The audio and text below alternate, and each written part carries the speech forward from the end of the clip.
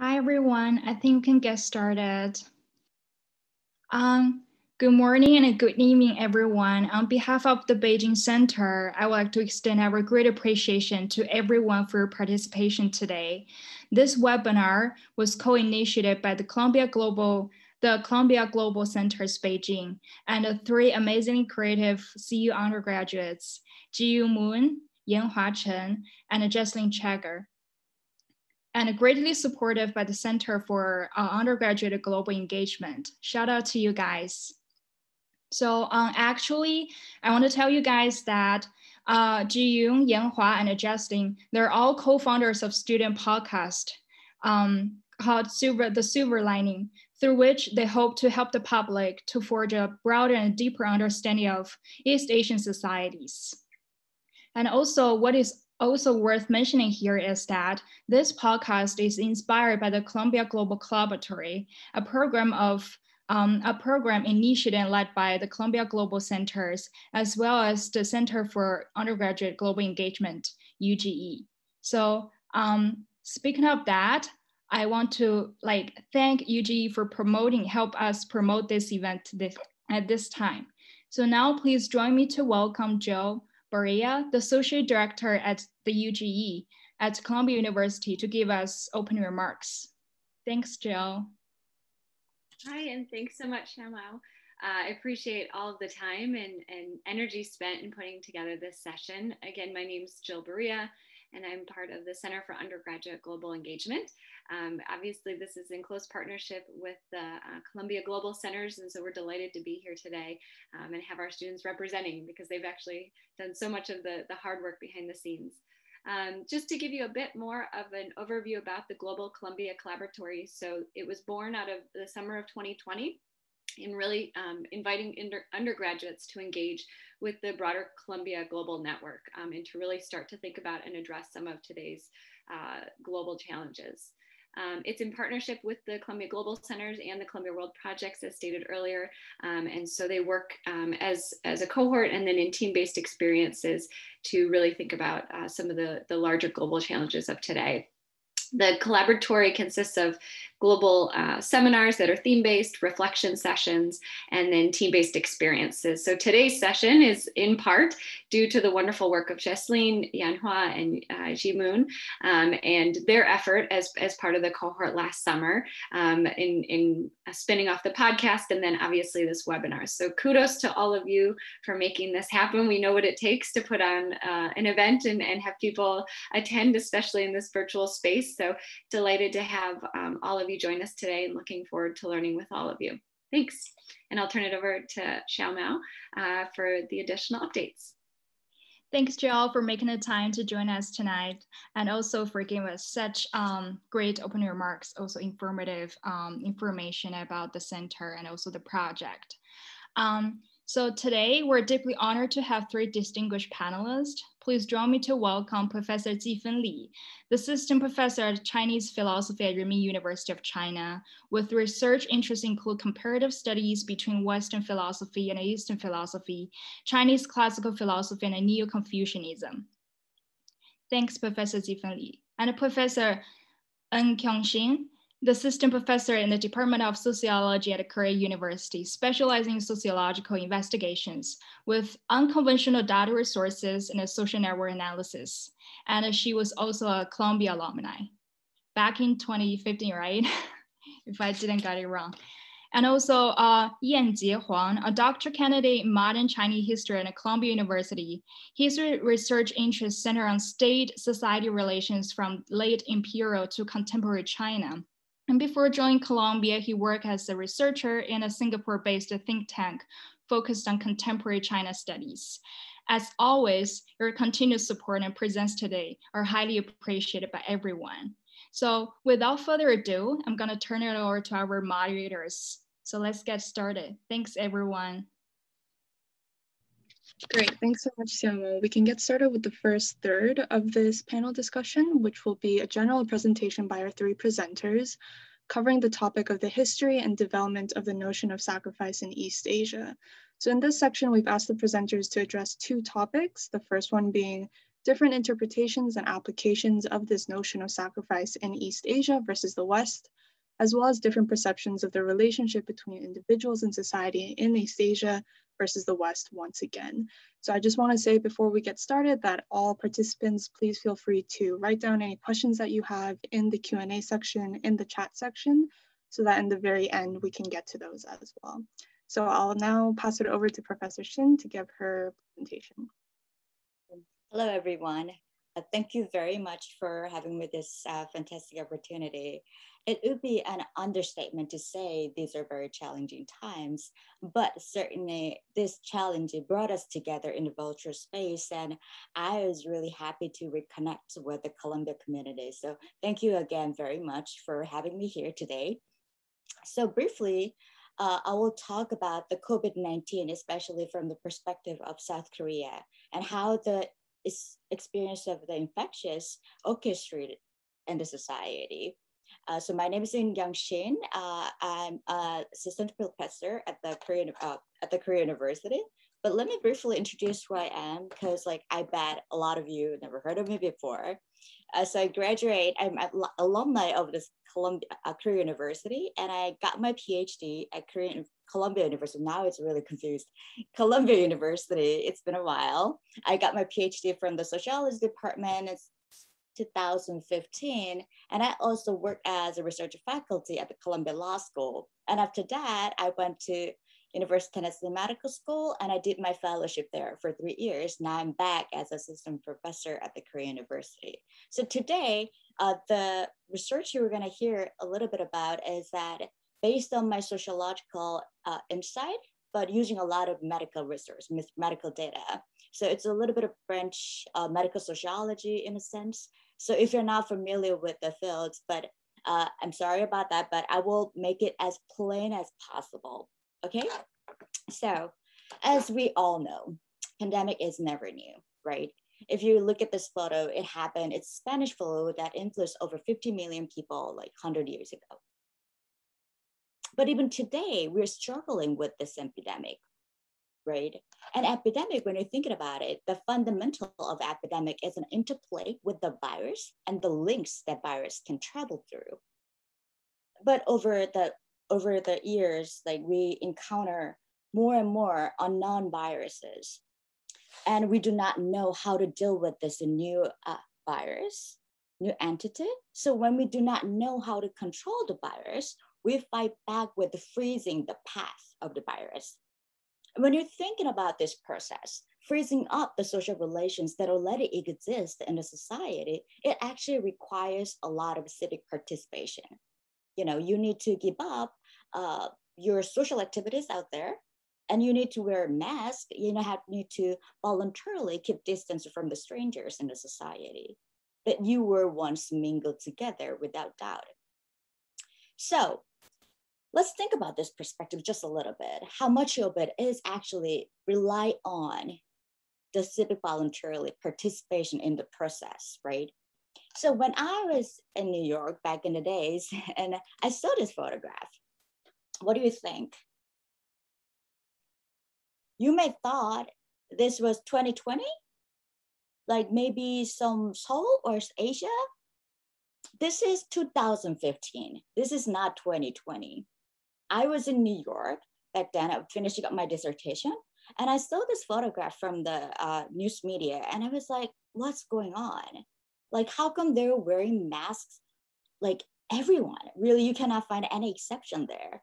And it was 2015. And it was really remarkable because back in the days, the South Korea had experienced the MERS epidemic, the Middle East Refractory Syndrome in 2015. And it only had, I cannot really say it's a small number, but still, it had 186 infectious cases and 38 deaths out of them. So, okay, it's highly literal, but still 186 citizens in whole population in South Korea lead to this civic participation in a remarkable scale. How can we make sense of this sort of I don't know if you want to say it's sacrifice, or maybe it's a sacrifice, but voluntary participation. How can people do this? especially back in the days, I was living in New York for 10 years. Probably I was more westernized than before. So it seems very foreign to me back in the days. So when I came back, 2019, I started writing this paper looking at epidemic network, how the epidemic actually spread it in 2015 in South Korea. And this is the virus network. And of course, back in the days, I had no idea that 2020 COVID-19 was coming, right? So I was just writing about in your perspective, what happened in 2015, because that was so strange to me, right? So this was the epidemic network that happened in South Korea, but people were wearing masks all over and they're really well behaving. Of course, you can see it's a little bit denser than 2020, right? If you take photos of 2020 in these days, people are a little further distanced out. But back in the days, people were not really thinking about the distancing that much, but still wearing masks, everyone did. So I was like, there must be something else. So I looked at the Twitter data that mentioning MERS back in the days, 2015, exactly same time frame from May 20th to December 23rd, what's going on there? And we realized there's almost 2 million tweets mentioning the MERS. A lot of tweets. It's really exponential explosion happened in the Twitter world. So this is what there were. And what you see in here, it's only 1% of all tweets. So when you compare what's really happening in real life, offline, this 186 travel loops, that was it. But online, people were exposed to continuous discussion of the MERS virus. So in this paper, I argue it's the function of epidemic. It's not the function of epidemic itself, but it's a function of how people talk about this virus. It really matters, you know? If they didn't really talk this much, it didn't spread out that much fear in the society, and that we're not gonna lead to the people wearing masks voluntarily, right? So that was the function. And then boom, when I was presenting this paper in New York last year in February, artificial intelligence conference there, and then it was just burgeoning of COVID-19. A lot of Chinese scholars couldn't come to the conference because of the COVID-19 outbreak.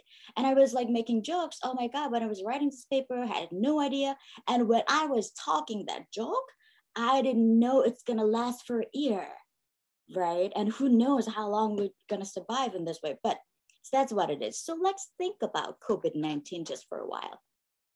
So when I looking back the MERS epidemic, the changes in 21st century pandemic is not about the virus itself.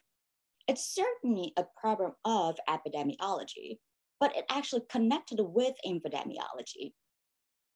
When you're thinking about the Spanish flu in the early 20th century, like 100 years ago, the social network we're living in is completely different, right? And today we're living in a hyper-connected society with high mobility. The virus had the opportunity to glide over a wide range of human network that is incompatible to what it was in 100 years ago, right? And also the information network, it wasn't there back in the days. So in the Spanish flu, people really suffer from lack of information, didn't know what's going on.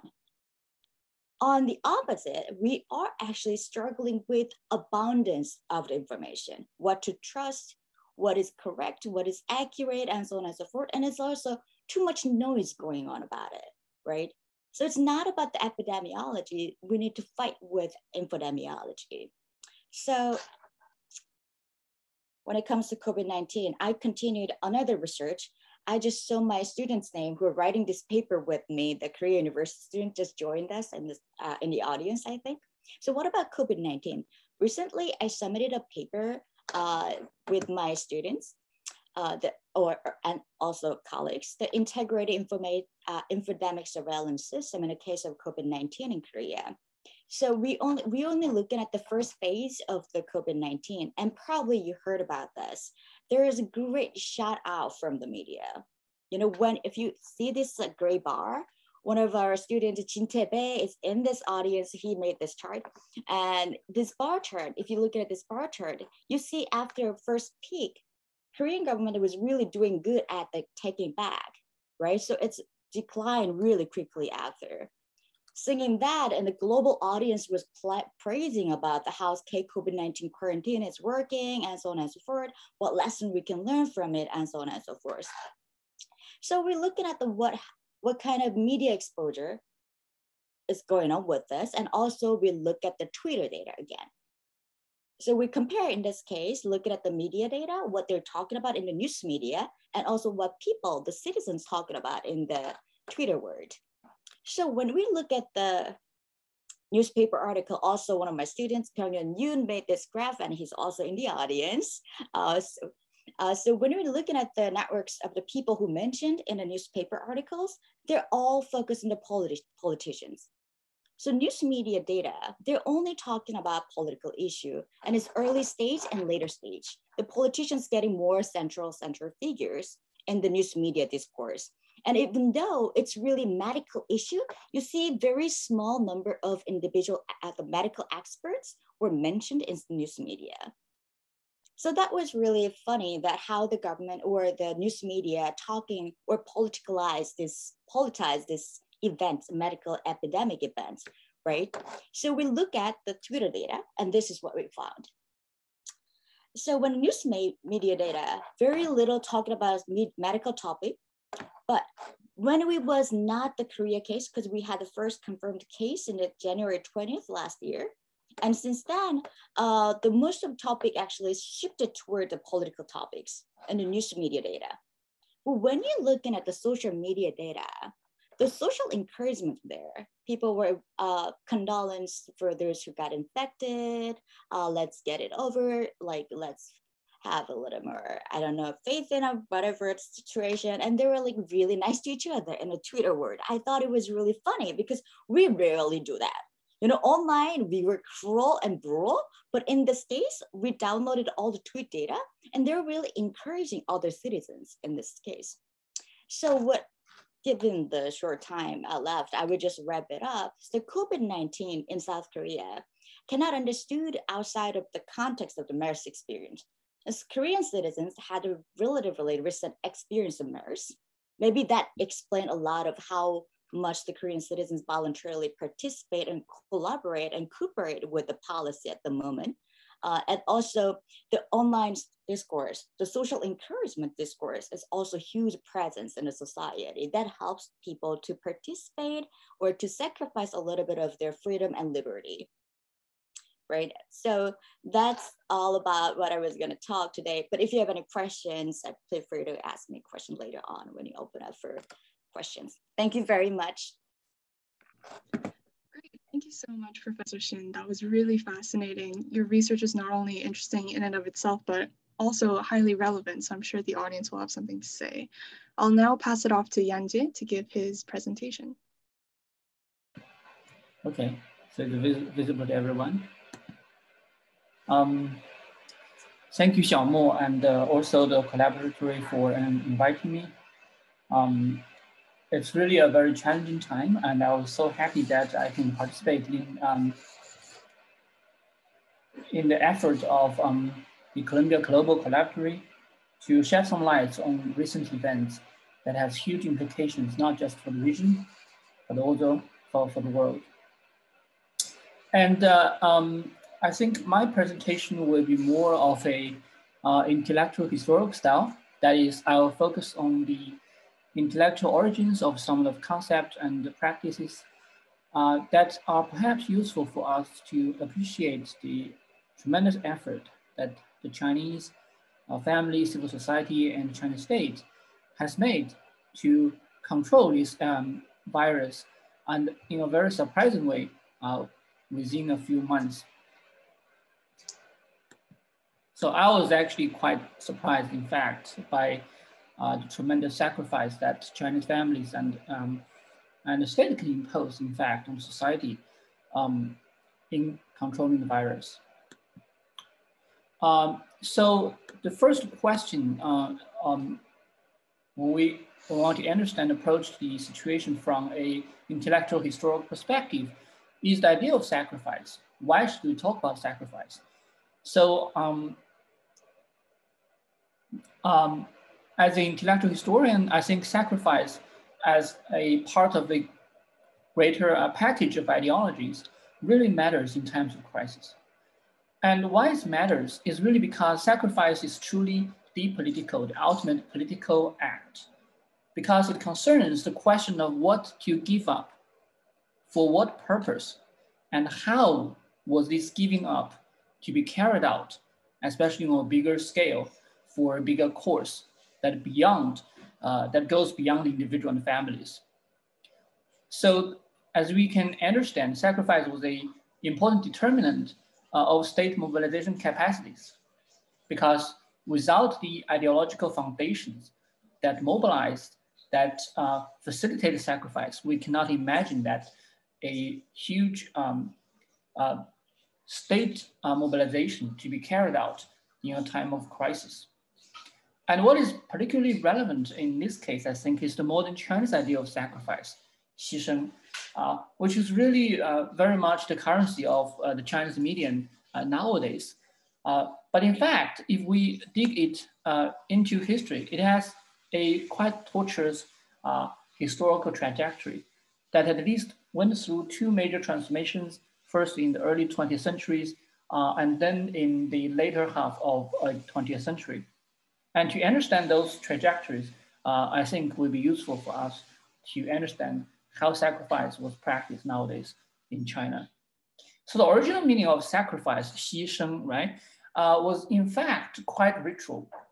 So it's really a ritual and material term when it was invented in late Shang and possibly in Zhou times. So Xi was the Chinese character for pure color bu, whereas Sheng was the character for animal victim for ritual sacrifice. So put them together, in most of the Chinese history over the last 3,000 years, it really refers to the animal victim, right, for ritual sacrifice. And Xi really, as a modifier, which says a lot about nature of victim, that is, it has a lot of intrinsic value in order to be sacrificed. And then only in the early 19th century, 20th century, the term underwent a tremendous transformation from a noun that refers to ritual victim to a verb that refers to an act, from a ritual context to a figurative context that refers most specifically to a political act or socially motivated moral act. So basically means giving up the smaller self for the larger good. So it was expanded to many different kinds of use. First, it can refer to complete sacrifice in terms of martyrdom, a tremendous act of heroism, like in the case of Li Wenliang and other doctors that were celebrated nowadays in Chinese media, and also commemorated by the Chinese society. Partial sacrifice, giving up property, time, use, personal valuables, and money. So that was applied in a very wide range of practices in the COVID-19 crisis. Passive sense, sacrifice victim as someone who was actually imposed to sacrifice. And that also was the experiences that shared by many Chinese, especially in Hubei, Wuhan, right? That's the initial feeling that they expressed in in the Chinese Twitter and other social media accounts, that they are being victimized by the state. So, so my approach to the notion of sacrifice was to understand how the context of the transformation actually shaped the kind of transformation that we see in the meaning of the term. So to put it very simply, we can understand four kinds of contexts. So in terms of political context, the modern concept of sacrifice really happened in the new context of modern state, right? Modern national state. Whereas this ritual idea of sacrifice of an animal victim was appropriate to a universal empire. And that was an empire that was undergirded by a certain kind of universalistic ideology like Confucianism.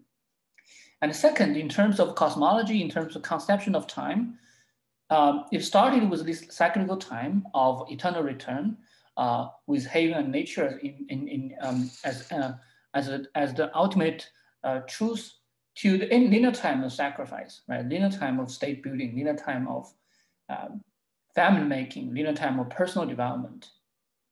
And then from a spiritual perspective, in late imperial time, sacrifice happened in a universe that was defined by qi, right? The immanent and sort of this cosmological spirit that was intermingled as material. And then today, what was the talking of today, 20th century China, was the term jingshen, which originally was actually part of the qi, but was extracted and transformed to refer to a new transcendent and non-material kind of spirit. So today, when we talk about sacrifice in China, we always associate it with the term jingshen. And ultimately, it also has to do with this ethical transformation that happened in 20th century China, when the first sacrifice was very closely related with moral cultivation, right? Moral self-cultivation in Confucian term. I think Professor Li will have much more to say on that. But just to summarize, it really means self-cultivation from this self to the family, and then ascending to the community, and then to the world, right? That's the Confucian concept of the heaven, and the heaven. Whereas in modern times, of course, it was transformed into sort of kind of linearized ideological course, the isms, whether it's nationalism, communism, or whatever isms, that refers to kind of Christianized modern worldview.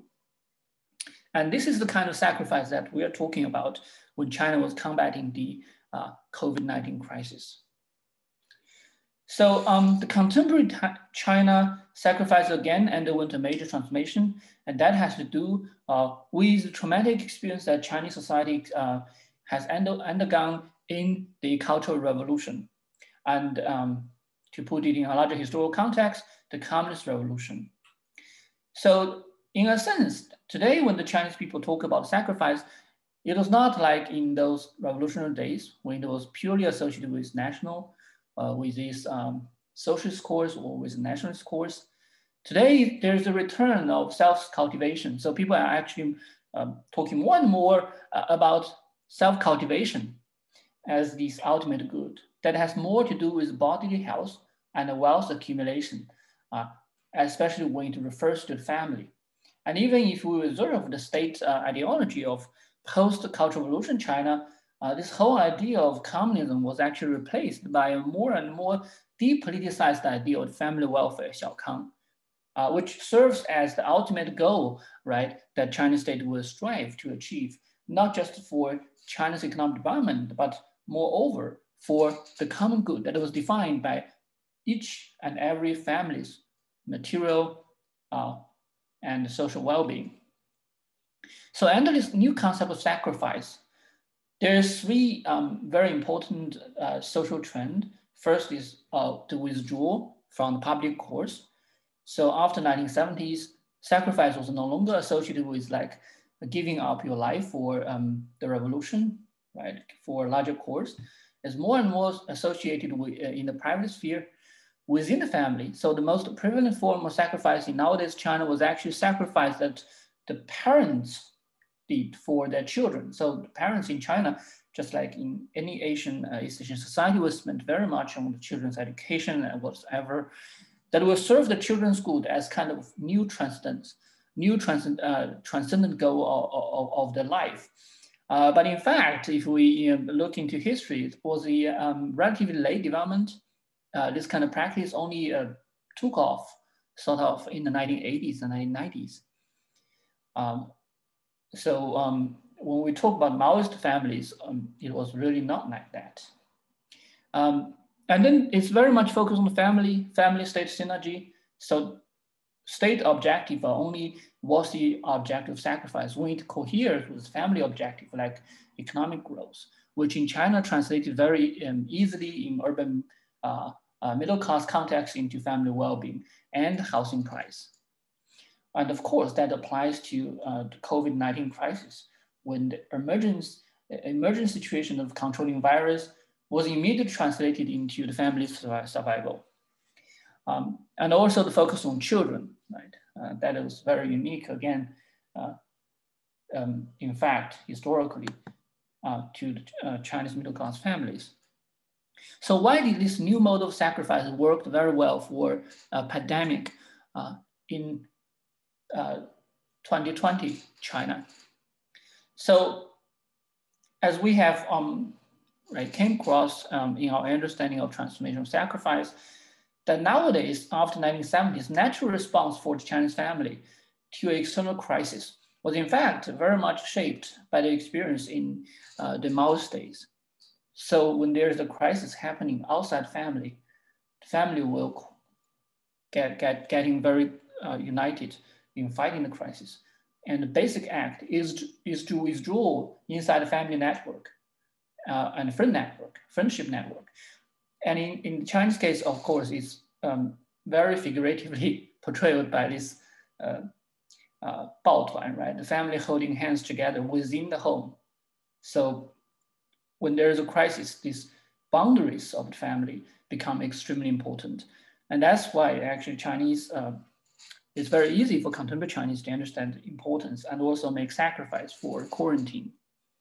And then there's a sense of the blaming and self-blaming for the sick. So because of bodily cultivation becomes so important in the post-Cultural Revolution days, self-care of the body, especially for the elderly, becomes a pervasive concept among urban middle-class Chinese.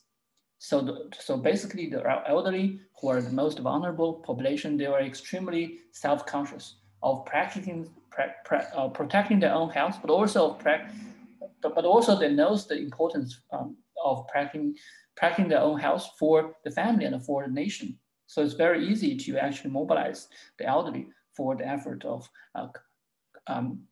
for those inter-crisis efforts in these various contexts. And then there's this internal cohesion within the family, which is kind of depoliticized family first principle. So the family, when it becomes united, it doesn't really care about much of the politics, right? And that coheres, of course, with the post-Cultural Revolution kind of mentalities, when the family were totally fearful of any form of politics.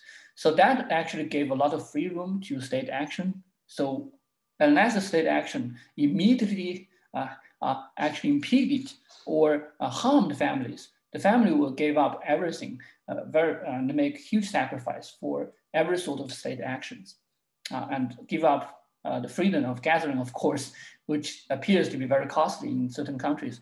It doesn't really apply to China. And a strong anti-crisis state, right? So because the withdrawal, the redrawing of boundaries between society and state after 1970s, there is maximum development of state capacity since 1990s. So there's a lot of room for state to mobilize resources when its objective coheres with the objective of each urban families. So that happens again in the crisis last year. So what we see is a huge coordinating effort with both organized top-down sacrifice imposed on certain people and also voluntary bottom-up sacrifice, which I will argue actually is much more consequential and much more characteristic of China for a certain kind of purpose. And the crisis of COVID-19 certainly give shape to this kind of coordinated effort of sacrifice. So in conclusion, I argue that sacrifice matters a lot to understand the COVID-19 crisis in China. And to understand that, we need to understand it both in historical and also contemporary notions, just to explore a bit into the depths of time, to understand the motive and also the actions of contemporary Chinese. And then we also need to understand that this has helped China to succeed so far, but it doesn't mean that it will actually help China to succeed eventually. So eventually succeed, Chinese society and the state will need to mobilize more resources and perhaps rely less on the contemporary concept of sacrifice and to coordinate the effort in like vaccine development and also social and economic reconstruction after the crisis. And of course, I don't have time, and also I don't really have the expertise to talk about how the Chinese model of sacrifice compare to the West and even to other East Asian models. So I'm really looking forward to exchanges with you guys and the experts, so we can understand China in a more comparative perspective. Thank you. Thanks so much, Yanjie. Your research obviously inspired this panel discussion to exist in the first place, so it's great to hear more from you. I'll now turn it over to Professor Lee to give her presentation. Actually, thanks very much. Professor Xin and Professor Huang, I'm very happy to join this talk today, especially in this special challenging time. Again, hi everyone, my name is Li Jifen, and today I don't have any PowerPoint or slides. I have thought it's a very informal dialogue, so I don't prepare this kind of things. I think Professor Huang already have shown or presented a very good guideline in understanding sacrifice, this very special concept, especially the transformation history in China. I don't have this background, so actually when I heard about it, I also have this kind of question. So what is sacrifice in our understanding now? So next, I will also talk about the definition of sacrifice, but I don't have this kind of historical understanding. I just understand it from my experience or from my feelings, these kind of things. Okay, honestly speaking, when I heard the word of a sacrifice, I felt a little bit weird for me. Why? I mean, as a member of the community here in my city, Beijing, I do have followed the government or the city rule, both in my working time and in my home time. Of course, mostly of the time I stay at home, especially in the past 1 or 2 years in confronting the situation of COVID-19. I will never think that the spirit of sacrifice have any connection with me. I will never think that it is connected with me. Do I have this kind of spirit of a sacrifice? There's a mark for me. Why I have this kind of feelings? Because it seems like that this spirit of a sacrifice is kind of like, for me, it's kind of like a big hat that is not everybody in the street can wear. So in ordinary life, normally we do not use this word to describe an action such like that. You just stay at home to avoid a danger, right? This is what we ordinary people do in front of COVID-19, right? I would never think it is connected with me. So it seems like that the spirit of sacrifice in our culture always goes to an extraordinary action. Like that you sacrifice your personal interest, your personal desire, your personal comfort, all the interest of your family in order to make the community, the nation, or the whole nation to have a better future or to have a better progress, something like this. So like the doctors or like the nurse who have voluntarily applied to go to the city of Wuhan, or we all know this, right? They applied to go to the city to give a help, to take care of the patients. So in doing this, they give up their time to stay at home with their parents, with their children, or their husband or wife. They have risked their lives, something like their lives, to help others who were suffering because of the COVID-19. For those people, they do have, for me, I think the actions have perfectly show or present the spirit of sacrifice. So I think this spirit of sacrifice goes to them, not to me, because I don't do this kind of things. I just stay at home and take care of my babies. So how about me, right? Because lots of people, there are many people like me, just stay at home. This kind of ordinary people. So how to describe or talk about their actions? Maybe I think I would like to choose another word, maybe dedication. I don't know whether this is a better or an appropriate word. So in Chinese, we call it as 奉献. Actually, in Chinese, we always put 牺牲 and 奉献 together to say that somebody have the spirit of sacrifice and dedication. As Professor Huang has talked about this kind of 精神, right? 牺牲奉献精神. So you dedicate yourself to something. So in doing this, what I want to emphasize, or what I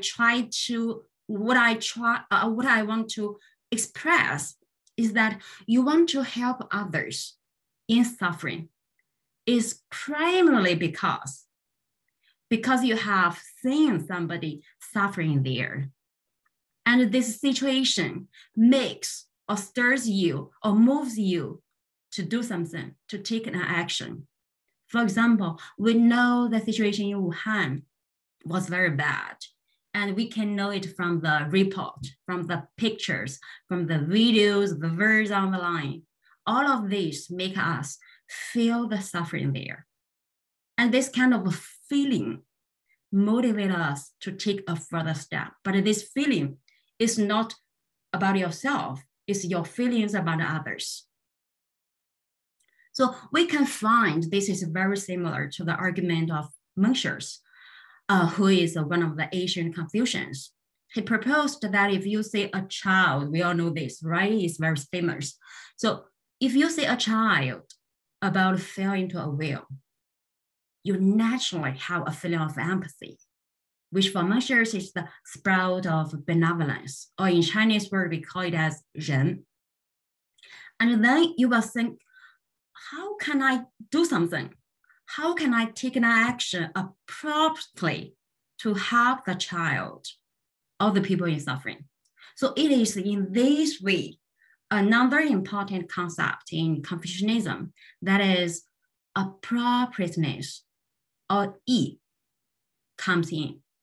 So it is in this second step, you would take an action to sacrifice something, like your time, your energy, your property, and something like this. So why I want to choose another word. So the difference for the sequence between dedication and sacrifice, we can talk about whether dedication is an appropriate word or not. But the point I want to emphasize is that the sequence is very important.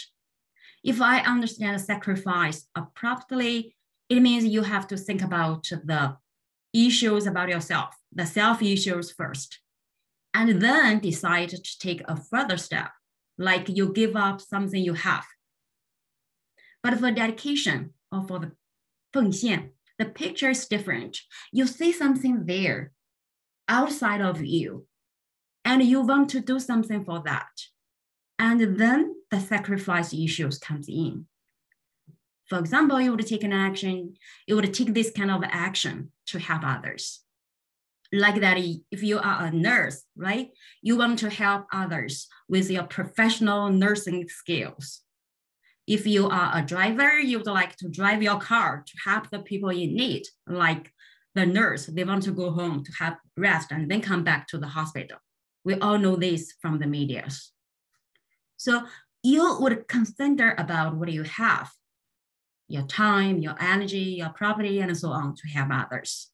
So others always come in first. But in the meantime, I have to agree that sacrifice and dedication, these two words, do have something that is very similar. For example, no matter what happens in you, or no matter what happens to you, finally, you have to give up something. In this point, the two come to each other very closely.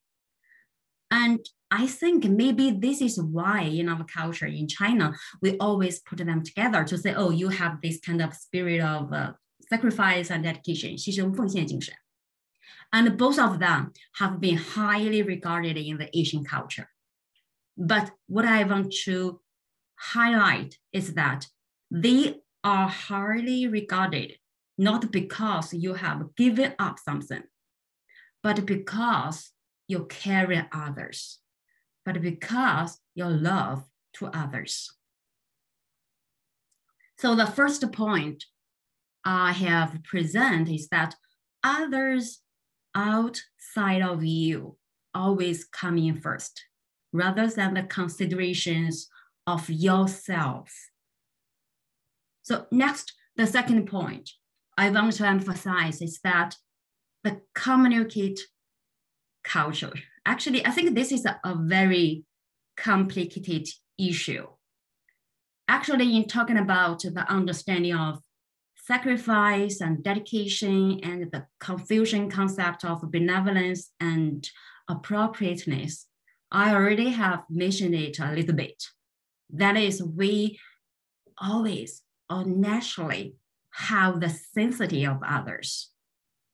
So the people around you are very important to you. You have a natural feelings toward them, like your love, your children, your care for your children, your parents, and your friends. You do love them, right? These feelings are very important part of you. And you do care about them, you do love them. And these natural feelings of others always make you primarily, firstly, to care about them. So in caring others, in loving others, you would like to do more to preserve this kind of feelings. Thus, in this sense, the private family issues are closely connected with the public affairs, like the public policy. So in the ordinary life, why do we agree to obey the government policy of wearing mask outside of your home? Why do we agree to stay at home as possible as we can? Why do we agree to let others know the record of your movements? So much this kind of sense. Why? I think one important reason is that this is a way, whether it is direct or indirect, to love others, to care about others around you, a way to guarantee the safety of your child, of your parents, of the people closely connected with you. So in this sense, the private family issues and the public affairs are not two totally different areas. I think this is a very special characteristic of Chinese culture, and we can find a very similar expressions in the ancient Confucian classics. Like one chapter of the records of Rice, 礼记, that is great learning, 大学. So it says that we have the requirement of self-cultivation. Professor Huang also mentions about this, right? We have the requirement of self-cultivation. And also we also have the requirement of regulating your families and governing the nations and even the whole universe. The latter of which can be extended from the former one and also can guarantee the success of the former one. So in this sense, I think the concept of words like the community, the nation, all of these kind of words are not just abstract words. So this close relationship between the private family issues and self-cultivation sense and public political affairs is the second point I want to emphasize in this talk.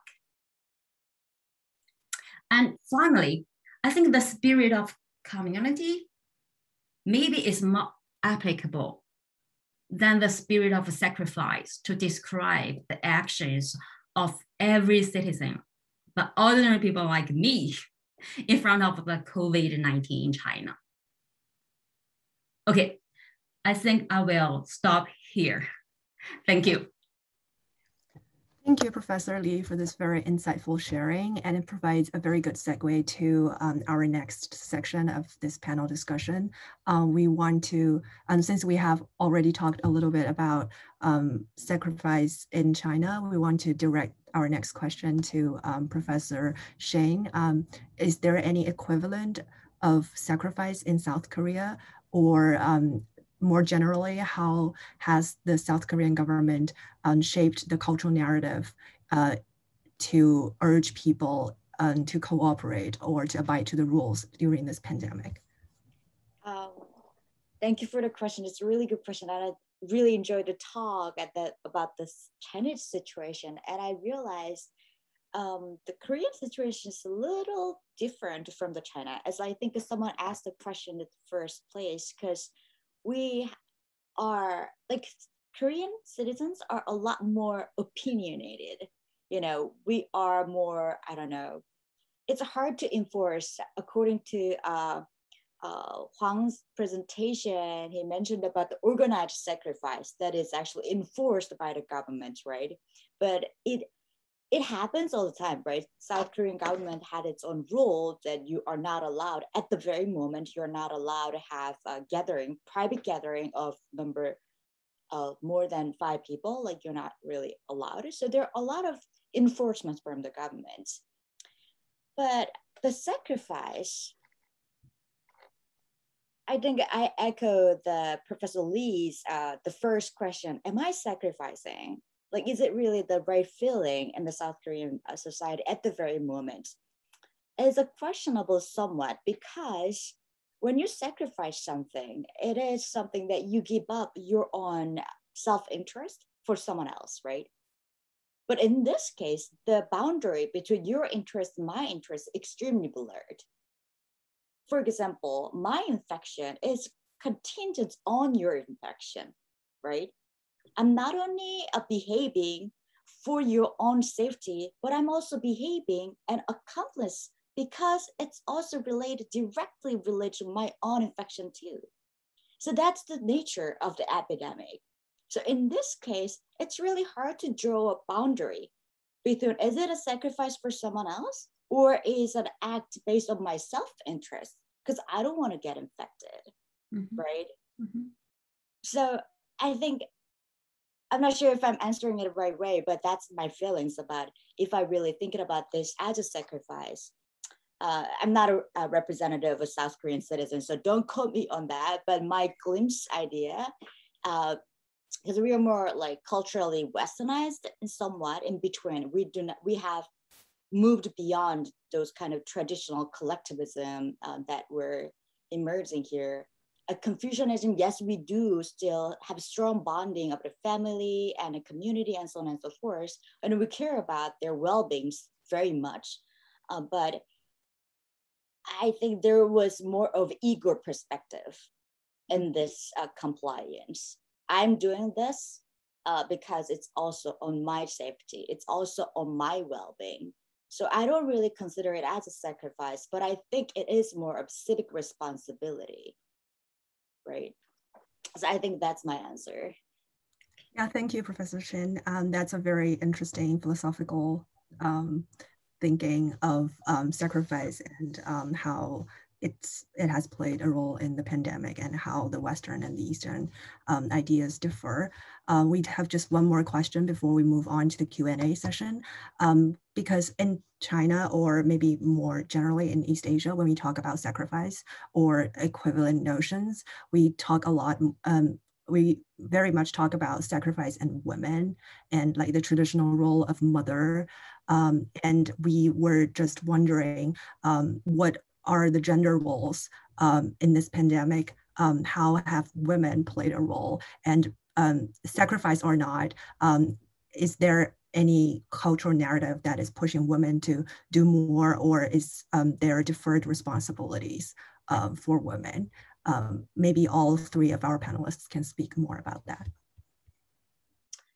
I do see the burden of this social distancing.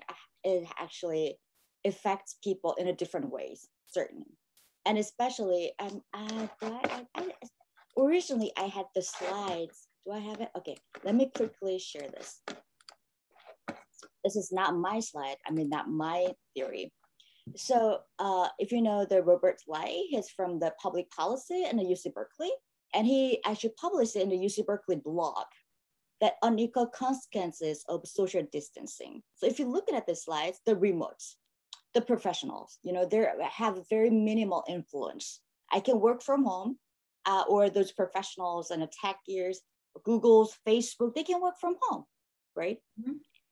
They can actually work and continue their life as remote. And the essentials like doctors, soldiers, police. No matter what, they got to do their job. So they continue with their life. But the unpaid, and remarkably, they have a lot of people belongs to this category, actually they suffer more. And even worse is the forgotten, the homeless people, the people in the jail, and those people living in the gray areas in the society. We all exposed to many different weights of social distancing. And in that context, yes, as a minority in the labor force, or and traditionally women suffered or have more responsibility in house care and domestic labor, which is undervalued, obviously. And I do remember the UN declared this COVID-19 unjustly put more weights on the female worker, especially they project, the companies project as if the childcare as a solely like female responsibility. Oh, you gotta stay at home as opposed to male worker and so on and so forth. So certainly, I think when it comes to the domestic labor, especially the child, related to the child, certainly I think female does have a harsher blush with this COVID-19. Yeah. Yeah, I want to follow your line because I don't have do lots of research about this, but I have a very personal experience because now I have a baby, just 1 year old. You know what's going on here. Because for the past 1 year, I can, especially when the COVID situation here is very bad, every people stay at home. But I know my colleagues, they still have time to publish the papers, to write some comments online. But for me, my situation is that I even don't have time to open my laptop. I even don't have time to pick up my phones because even eating a supper, eating a lunch is a problem for me. I need to take care of the children. I don't have any people to help me about that. So this is very hard. I don't have time to do anything else. So I have this kind of experience. I can see the hardship here. So how about Professor Huang?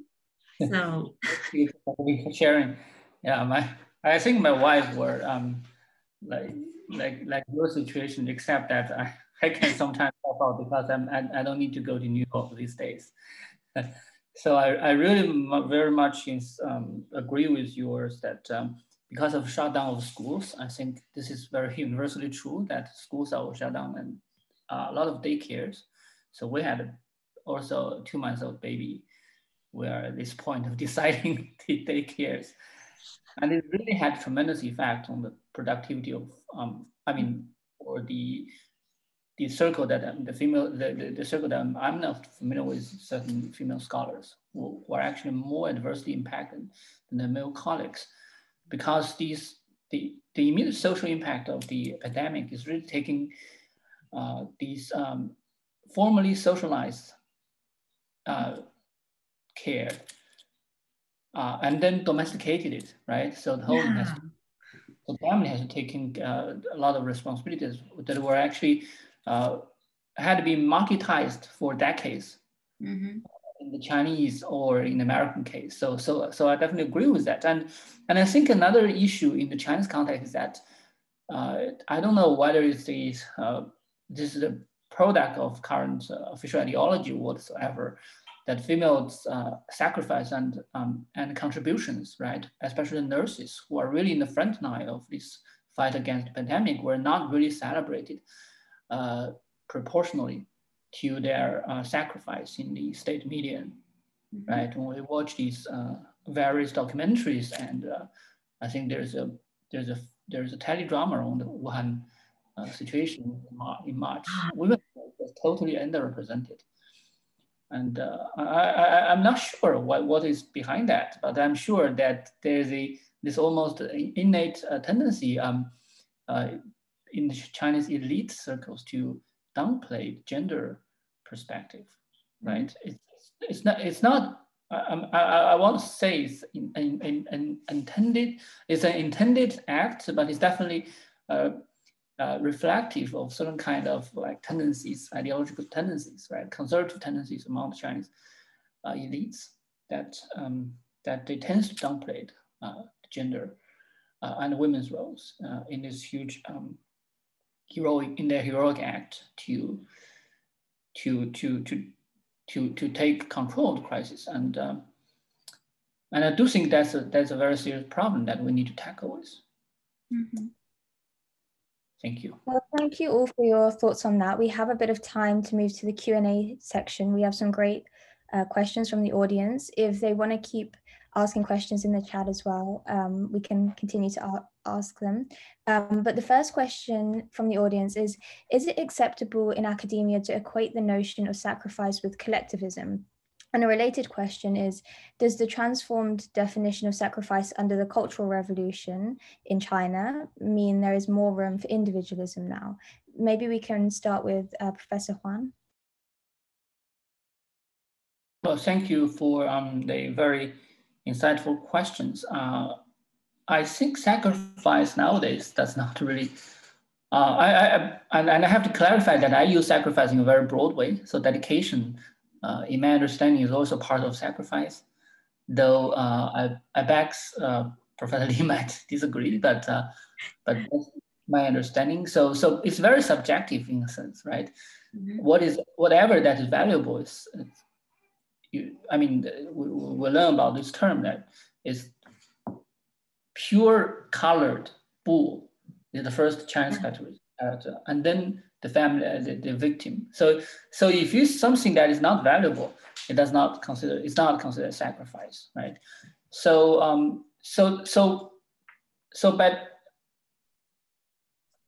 basically everything that was valuable, that was taken out of yourself for something else, so for others, wasn't considered sacrifice. So even within the family, there are huge sacrifices made every day, right? Mm-hmm. So if you want to say that family is collective, is collectivism, I would beg to differ, but it's not really right a collective in the sense of the state, an organized collective. So if you want to use the collective in a political sense, I would say that sacrifice is not really directly associated with any form of collectivism. And even in a liberal society, there's huge. I think actually in liberal society, sacrificing a private sense is much more appreciated and articulated, because of individualism, because people are more aware of the values of the self, right? They didn't internalize the like so-called collective ideologies. And then in that sense, actually sacrifice was, we see more stories of sacrificing, in fact, and more articulation of sacrifice sometimes in the media. So that's the first question. And I don't think there's intrinsic link between sacrifice and collectivism. And for, the second question is about Cultural Revolution. The second question is about whether there is a growing room for individualism in China. Oh, right. Yes, yeah. So a lot of sociological works have already demonstrated that there's much more rooms of individualism after the end of Cultural Revolution, especially in the private sphere, especially in these spheres that are not directly controlled by the state, or where the state withdrew. So we see that there's a vibrant civil society, at least in certain sectors of Chinese society, right? Even nowadays, that has less to do with politics, basically, like sports, entertainment. You see those like street dances, right? Very emblematic of urban Chinese culture. So anything that is not directly like defined by the state, that has been liberated, more or less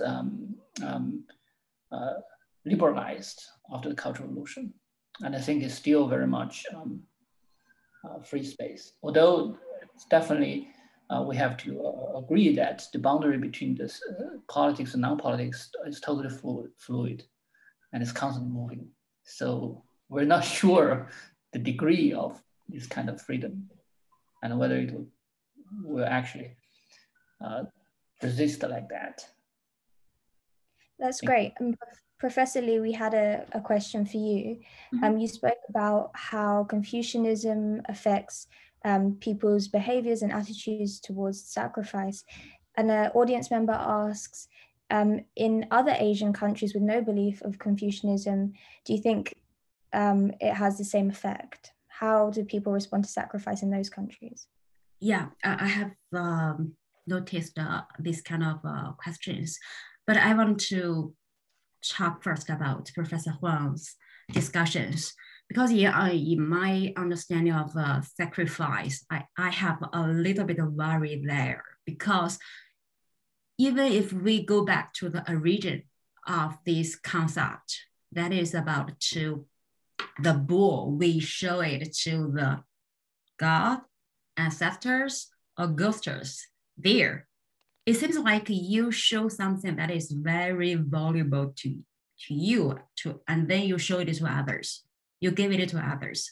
But in this kind of action, there's a kind of, can we say, exchange? Or can we say you have a requirement from you? You want to get something. So in that sense, it is from you to others, and then you want to get something back. I think this is a kind of individual. So it is kind of self-interest, can I say that? So that is why I don't like it.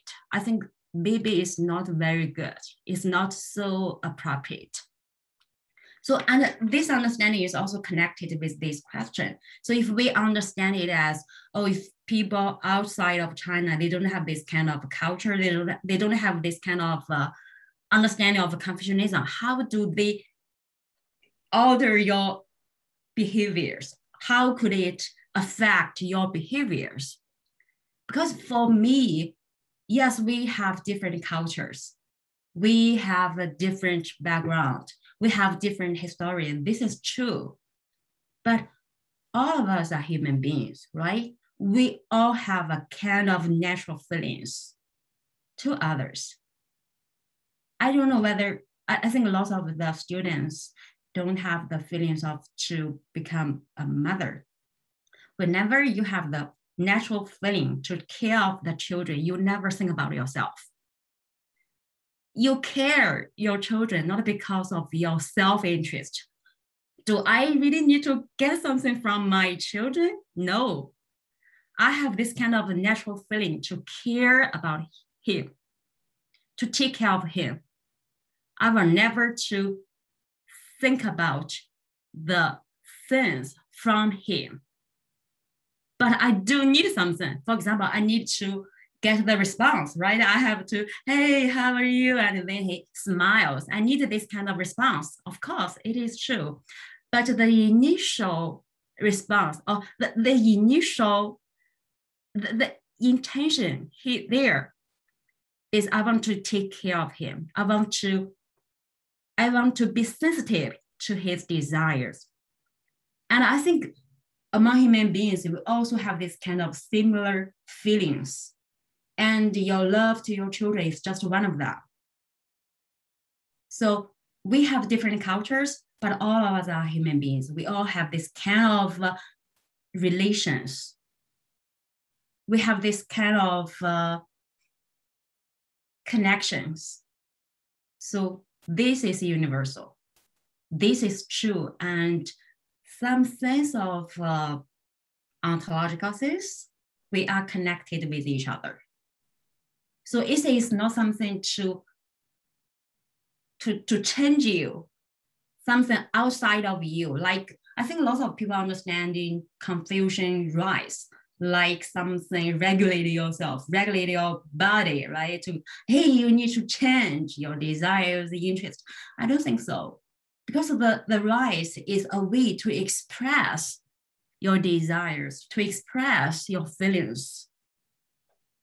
So there is something inside of you and inside each of us, even we are in different countries, we are in different backgrounds, but we do have this kind of basic sense of connections.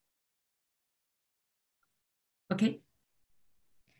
Professor Shin, I'd love for you to add anything on this topic, but also we had a question about how we tackle infodemiology and what's the best way to tackle misinformation that you spoke about in your presentation. Oh, okay. I think echoing to the collectivism or the notion of sacrifice with the Western culture, that's the first question that we were asking. I think I personally, from my experience,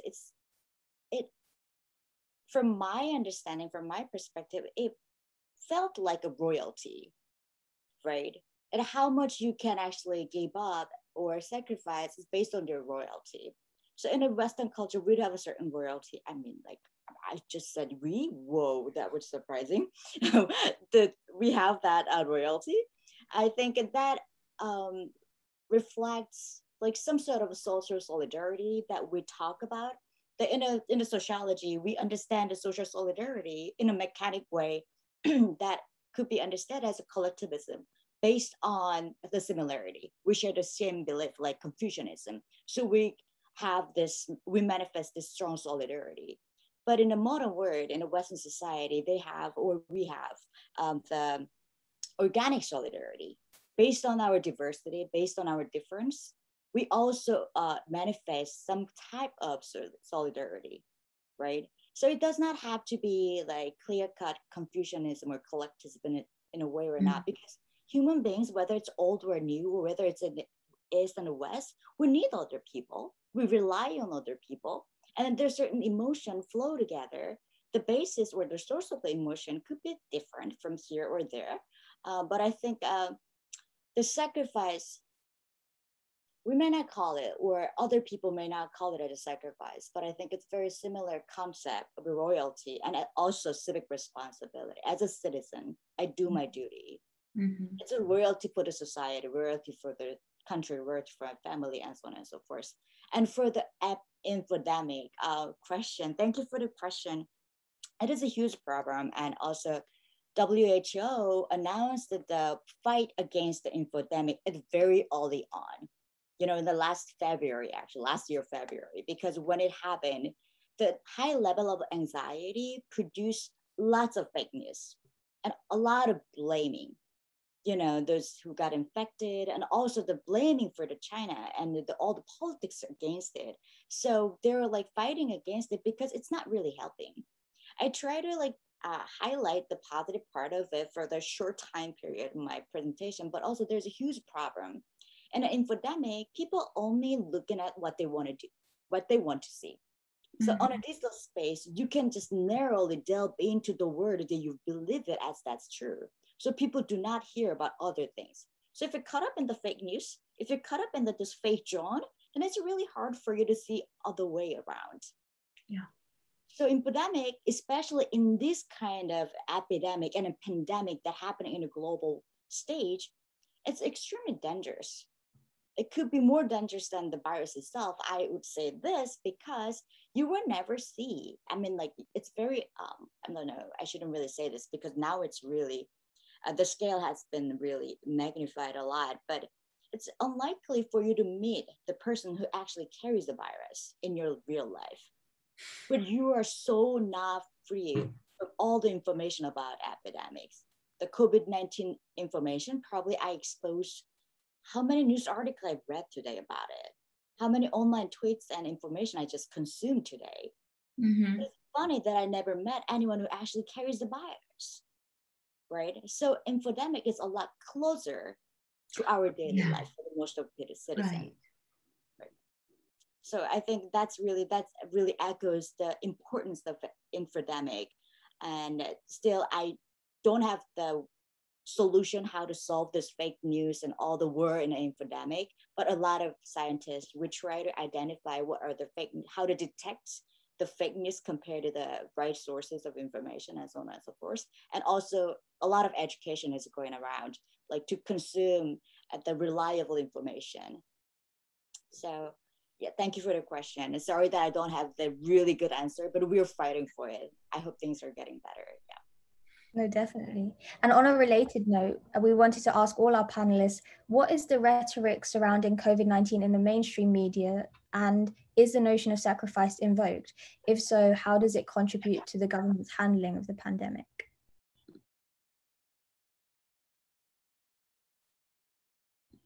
Maybe I can start because easy question for me, because media, it's really interesting to, who asked this question? This question itself has an assumption that government is really shaping the discourse on the media, right? And it's kind of hard, unimaginable in the South Korean situation, and probably in the United States too. There is a speculation, and there's few news outlets that certainly support the government and influenced highly by the government's opinion about the situation, but also there are a lot of independent news outlets, right? So in these days, especially in the digital space, it's really hard for the government to control, especially in censorship in South Korea. It's extremely, how do I say, it's a really hot issue. People are very against about the censorship. So government is shaping the news media discourse as doubtable, but they control the information, right? Who get to release the information about the patients and the current state. So could be they can manipulate in the digital space information display and portray of the situation, but it's hard to say how the government's influence we can see, or at least the evidence for the top-down enforced sacrifice in it. It's really hard to distinguish from it. And also, like, especially because we, I mean, my students in the audience can help me because they actually look at the media data. Sacrifice was never, I wouldn't really say, there could be some issues around it because all these people, especially small shop owners, they really suffer the most. So you can say that kind of huge digital discourse on them actually melted into sacrifice from the outsider perspective. They're not allowed to run their business. They're running out of their business. They really cut off the source of the income. And they're not allowed to actually run it by the government. So it's the huge sacrifice on them. But actually, their whole huge lawsuit is going on. Those people also fighting back, suing to the government to pay back their loss of income and so on and so forth. So it's still ongoing. But I'm not entirely sure how this like relation between the sacrifice, the media representation, and the government, and the triangle, how they dance together. It's somewhat blurred. Yeah, I agree. I think I don't have much to say about it in these issues because, yeah, I agree, especially in China, right? We have this kind of manipulating powers. We can feel it very greatly, especially for the medias. But in modern world, we have lots of ways to know something. I mean, not only the TVs, the videos, the WeChat, and also we have this kind of people connections. I mean, you know, we are always connected with each other. So maybe you know something and then everybody around you, and then around everybody in different cities will get that. I think, yeah, it's very hard now to totally manipulate something. So maybe I think that is why in the policy now, they have, I think, more free now. Can we say that? Because it's very, in modern world now, it's very hard to control as what they have done before.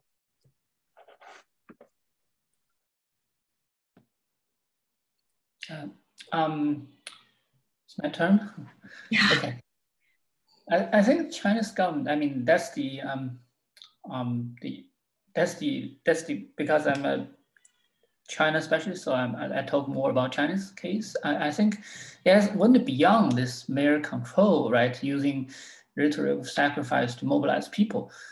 that was the case of like the revolutionary days, right? And we know that Chinese government also learned to adapt its informatic strategies. So nowadays, it's much more complicated, I would say, emotional management, right? So it actually attract the emotional, so it actually use AI to attract kind of emotional trends on the Chinese social network. And then it will deploy certain kind of strategies that were appropriate to the situation, right? When the Li Wenliang case was surging to the very high, right? And mobilize social opinions against government, actually just join the trend. They actually mobilize their network workers to join the trend. And then because the social opinions are always cyclical, it will eventually ebb, right? Way down. And then government will introduce another set of rhetoric. And then afterwards, when people become forgetful, right? People forget because we came through the crisis, the government will then use another kind of rhetoric. So sacrifice was deployed very strategically at different and very in very different forms through very different kinds of situations when the government were constantly checking what people are thinking. So this is a very, I would say, it's very successful social management, and I suppose there is also quite unique, right? Yeah. And you can see that sacrifice was really deployed strategically. You can't really believe that it's very much still a part of the ideology, but more importantly, it's part of the repertoire of social management that was very effective in managing the sentiment or emotions online. Just like the celebrating of the Spirit Festival, I think the government do have a very good policy, right? To tell people you need to stay at your city, your working city, and to celebrate the Spirit Festival with your friends rather than your family relatives. I think the social government do a good job to convince the people to accept this policy. I don't know why I accept it so naturally. I think, yeah, we should do this. Is good, it's possible. That is, I think, no problem. Yeah, so I totally agree with that. So it's nowadays, I think control is not a proper word actually. Yeah. We adopted the official term, it's no longer control. It's actually about opinion leadership. Yeah, right. Thank you all for your thoughts on this, and to our audience for their great questions. I'll pass it back to the Beijing Center now to wrap up. Yeah, I know like we're running out of time right now, but then suddenly there is a very interesting, I can say, heavy question popping up here. So maybe one last question. So some of the audience ask, I'd like to hear panelists' thoughts about crime against Asians, anti-Asia attack recently around the world due to the pandemic. So what are their perspectives and how that related to, you know, the sacrifice culture in East Asia? Because I feel like it's really, it's increasing right now, the attack issues in the United States and the rest of the world. Do you have any comments or thoughts on this? It's really heartbreaking. When people have this high uncertainty, you know, we become anxious and we're trying to find an outlet. And in this case, it's very unfortunate that people use racism as an outlet. And I was in Korea when it was unfolding, but most of my friends back in the States, I mean, like, even in New York, come on, it's New York City. Everyone is from somewhere else. Like, no one really judges other people by skin color. At least that's the New York I remember. But like, people actually experiencing this derogatory comments from the grocery stores. I mean, it's really heartbreaking. And also, I think it's just, there are a lot of counteracts is going on. Now it's getting better, right? Like after a year, now we do not see a lot of those kind of information. But I think it's just uncertainty. The society get through this uncertainty together. People really needed an outlet, and they took it on this as a racism, and it's unacceptable, obviously.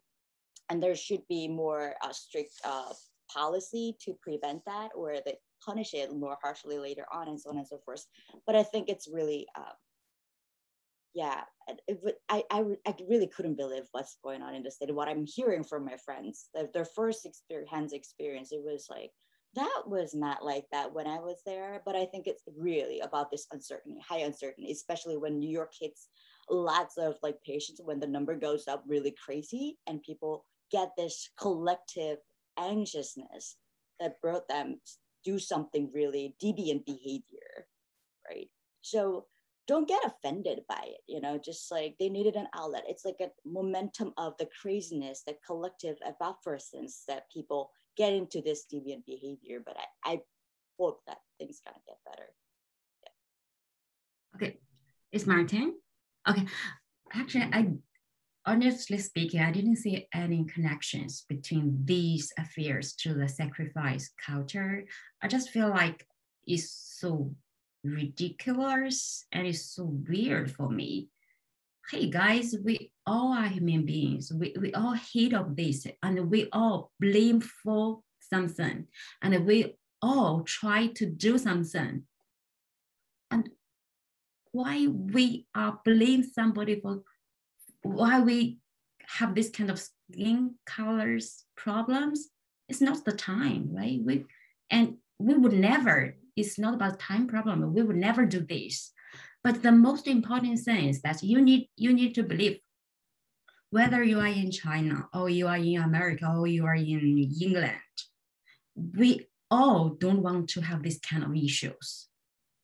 We all have the similar feelings. So why you blame me or why I blame you, it's not about this sense.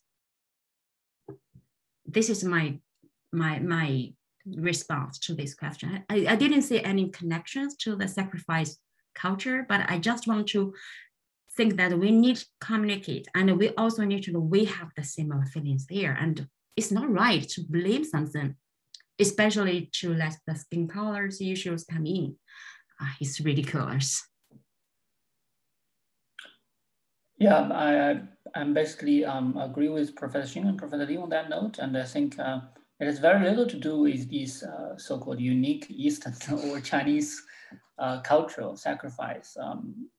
And moreover, I think it's universal to any human community that when a crisis of a certain nature, right, when something that when people fell victim to some kind of unknown crisis, when there's no clear solutions out of that, sometimes people get very emotional, and instinctively they seek like so-called cultural outsiders as the victim, right? And that applies to any form of culture, even Chinese culture, even Korean, even Japanese, right? In time of crisis, in historical terms, we see a lot of these kind of things happening time and again, and it's very sad and disconcerting. But at the same time, I would say that it has nothing to do with actually the difference between the West and the East. It has more to do with this kind of universal sense of insecurity, uncertainty, and fear created by a certain set of situations. And I think it will eventually fade away. It's not really, while it has been a very serious issue nowadays, I believe it won't eventually go and pass. Can I add a point?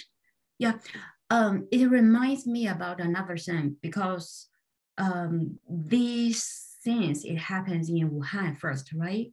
When Wuhan happens, it happens there. And first we have, oh, what's going on in Wuhan? And we have, maybe some of us have blamed people in Wuhan for, oh, what you have done there? Do you have some responsibility there? You need to do something, but you didn't do it. And you make all of us to take in this war, right? We also have this kind of a trend, but I think the nation, the leader of the nation, have made very good leadership here. It is not right to blame something. We need to work together to know how to deal with this situation. And it is because of this change, China have done a lot. I think do it very well. to defeat this kind of epidemic. Okay. Thank you. Thank you so much for, such a fruitful and insightful discussion. This,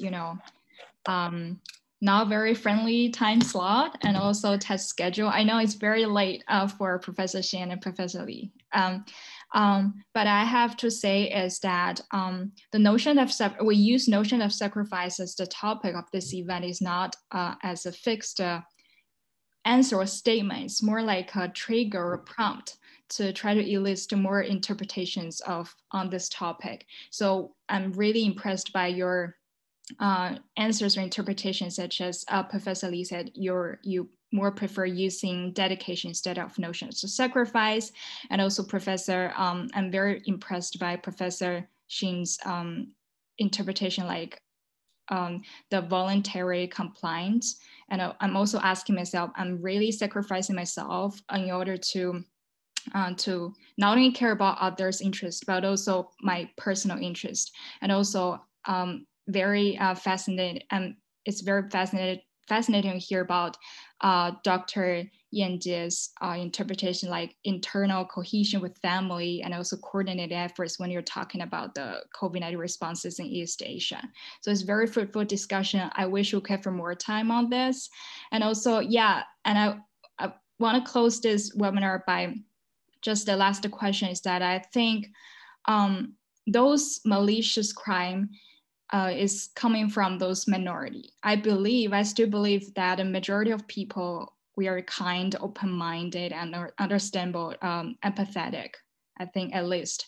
So, and also I think those crime may be influenced by the fake information, misinformation and fake news as well, because those news or information kind of reinforce the bad images of East Asian people, or, the other disadvantaged communities.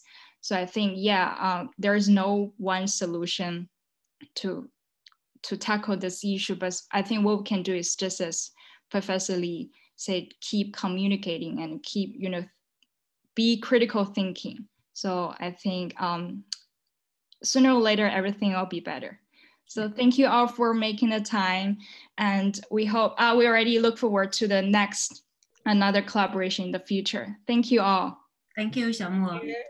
Thank you. Thank you for making the time. Thank you. Bye. Bye. Have a good night. Have a good day. Night.